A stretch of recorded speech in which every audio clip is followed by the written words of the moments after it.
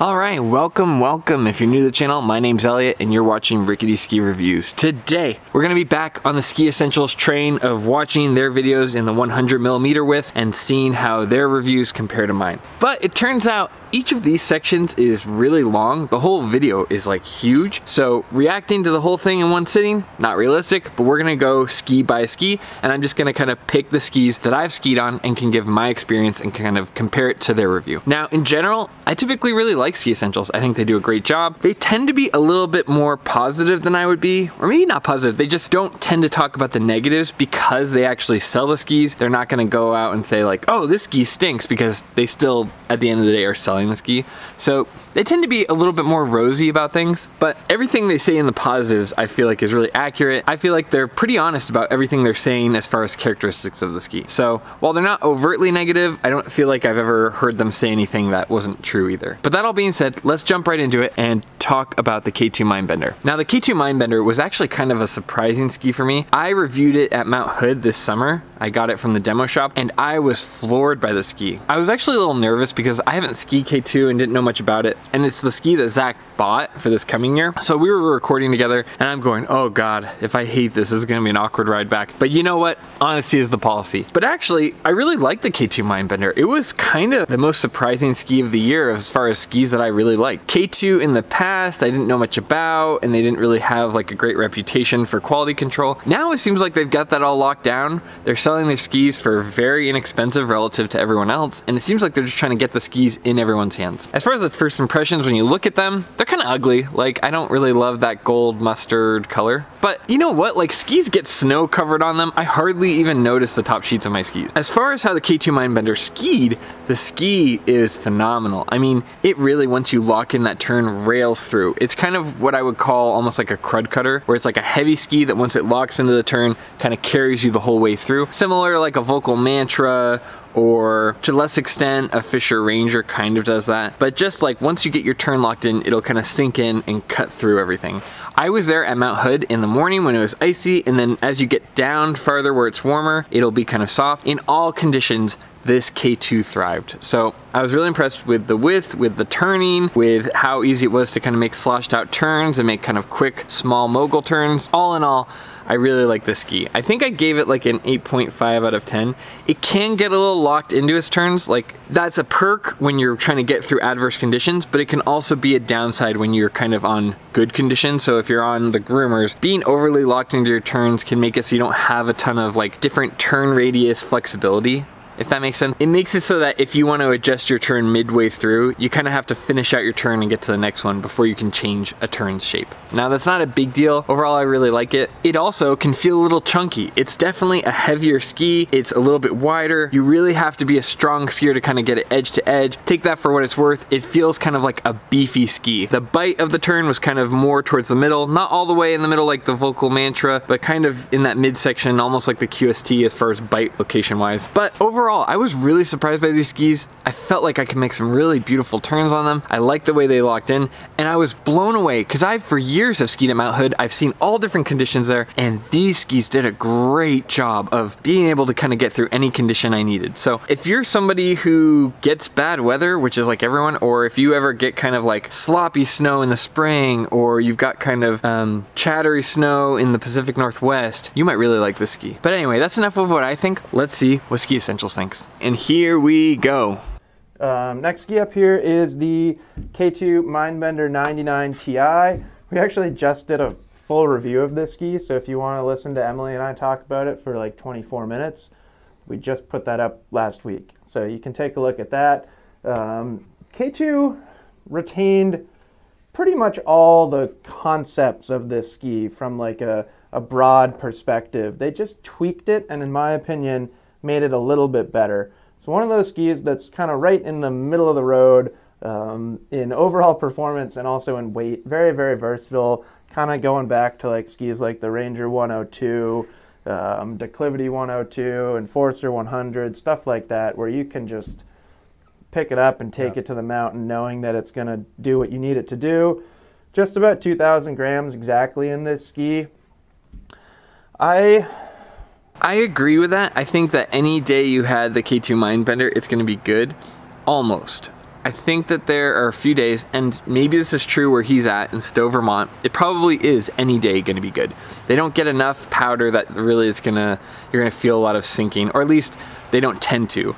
9 out of 10 days, the K2 Mindbender probably is a great ski. I mean, I said the same thing for the Fisher Ranger. I bet that's a great ski for Vermont. With the K2 Mindbender, if you're out west, like Idaho, Utah, Colorado, there probably are some powder days where you're gonna sink right to the bottom, and it wouldn't be my first choice. It's got some width to kind of counteract that, but I would say that this is more like if you're carving and you wanna be able to get on edge and cut through things, that's what this ski is for. But I wouldn't say every single day I would wanna be on this. In the past few years since this ski came out, I really drew a lot of similarities between it and the Enforcer 100.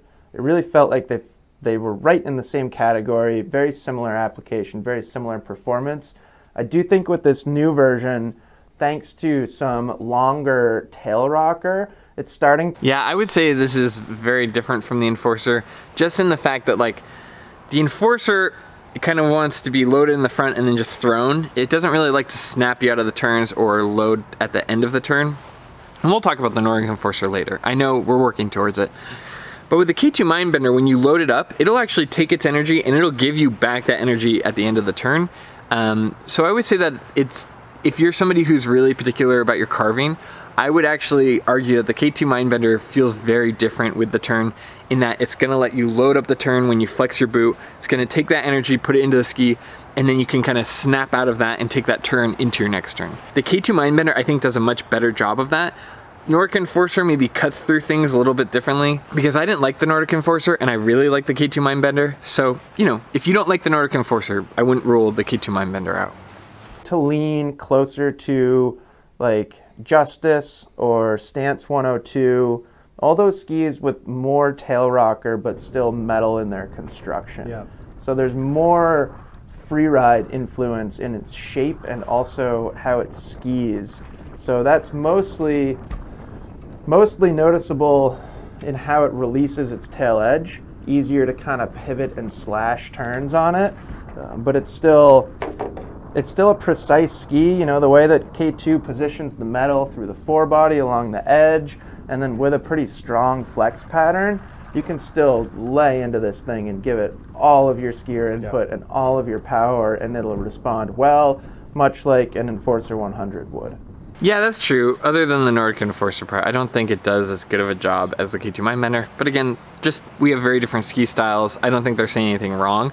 I think just the Nordic Enforcer rewards a certain type of ski style that I don't really use, where it's more throwing your turns and then letting them edge. And on the East Coast, people do just ski that way more, just because you're more concerned with getting your edges in, whereas on the West Coast, or at least Idaho and Utah, you're kind of feathering your turns more. As far as everything else he's saying, it's spot on. It definitely like makes clean little slarving turns, it rails.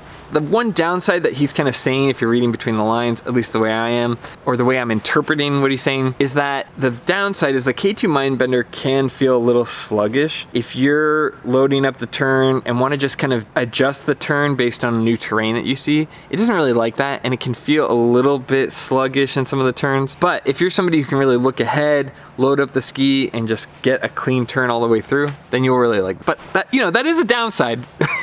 We're gonna talk about the good, but we're also gonna talk about the bad. That's why we're here. So let's keep going. Yeah, I think that they've taken a little bit of that on-trail personality of the outgoing 99 Ti. You know, they've shortened that effective edge in this by more adding taper. the tail rocker and just made it a little bit more drifty. Yeah. Which I think it's the right thing to do. I think it's the right thing to do. You know, they went to the full sidewall. You know, there's just a couple of small tweaks that really kind of add up to, you know, not a wholesale change, Not but like certainly big changes, but noticeable yeah, changes. they're noticeable for sure. Yeah. And you know, I think that from like a friendliness perspective, this is a better choice than the outgoing model. And I think it feels more like a K2 is supposed to. And there's probably a K2 engineer watching this video right now, being like, "You don't get to decide what my skis feel like." Right. But You know what else I would say too? After having skied this summer on the K2 Mindbender and the K2 Reckoner, I haven't skied the old version of the K2 Mindbender, but it felt like there was a little bit of that DNA from the Reckoner over to the Mindbender. Just something about the way when you slarve a turn, which is basically like washing out a turn. If you think about like little quick pole plant turns, that's kind of almost like a mini slarve turn. When I was kind of washing out my turns just to make quick, you know, short radius turns, I noticed that it kind of had some similarities to the Reckoner. I think that it also kind of sets and rails and offsets what the Reckoner does. Like if you were on the Reckoner and you're doing freestyle and you're doing trees, then ski makes a lot of sense. But if you wanted to do the Mindbender and just kind of rail through and carve turns, you could have both skis and cover a lot of what most people are looking for or want. So I think that was really intentional, but I do feel like it has some more, they use playful a lot. It just means like you can make kind of quick little fun turns. It's not like super serious, we're like race turns where you're setting the edge, carving through. Playful is just kind of like little swashed out turns. Maybe you're in the trees doing stuff like that. I would agree that it did a surprisingly good job at short radius turns. I was really kind of shocked by that after setting those GS railing turns. It's not as good as some of the other skis like a QST, but it has some of that. So just so you know what features you're getting a good on-rails carving ski, and that's kind of its primary focus, but you're also getting something that's wide enough and kind of quick enough edge to edge that you could take it in the trees and have some fun. The brand has a certain perception, or we as skiers perceive K2, you know, through a certain lens. Yeah. And I think that lens is playfulness and kind of more. I mean, I think the lens that a lot of us see K2 is like, oh, they're still making skis? Unfortunately, they went on like such a long hiatus from a lot of their skis, or a lot of the skis they had were kind of geared towards middle-aged men for a while. Like while I was racing, they totally exited the circuit. So yeah, more recently they have a reputation, but I don't know, K2 has a weird reputation where it's almost like this corpse that's been dug up but now makes really nice skis. I don't know, the perception around K2, at least in my mind, is pretty mixed. More of a free-ridey brand, Yeah. and I think this ski aligns more to how at least I think about the company. Yeah, and I wonder if some of that freestyle reputation comes from just their history with like Johnny Mosley and things like that. Anyway, I'll stop pausing, let's keep going.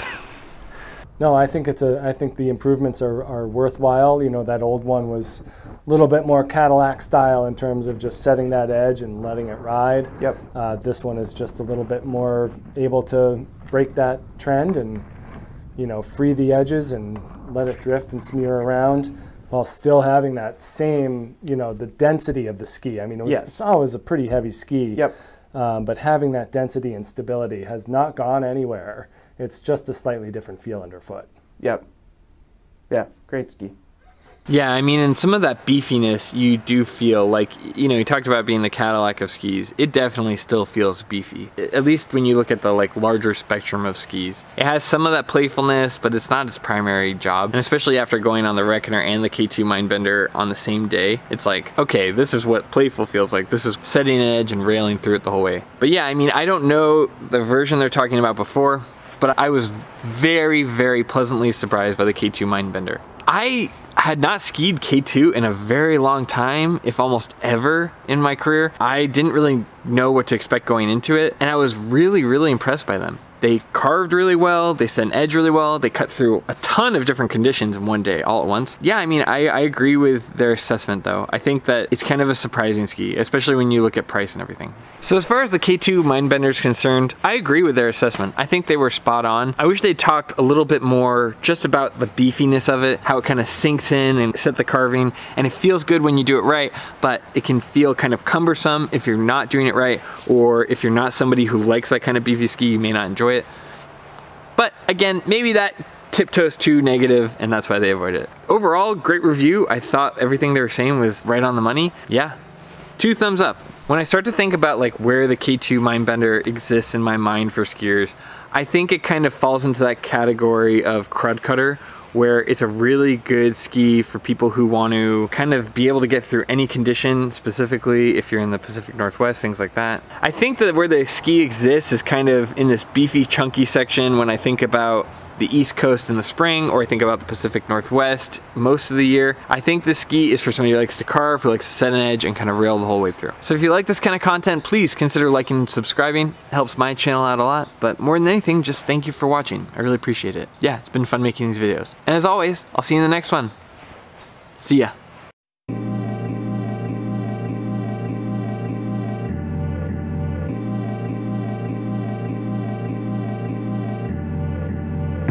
We